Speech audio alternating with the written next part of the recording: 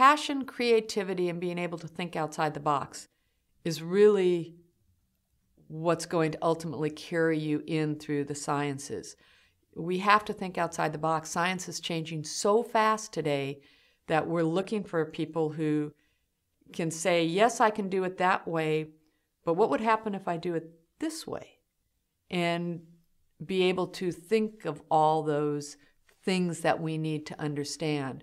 So don't be afraid of failing. One of my mentors once said to me, you can make as many mistakes as you want, just never make the same mistake twice.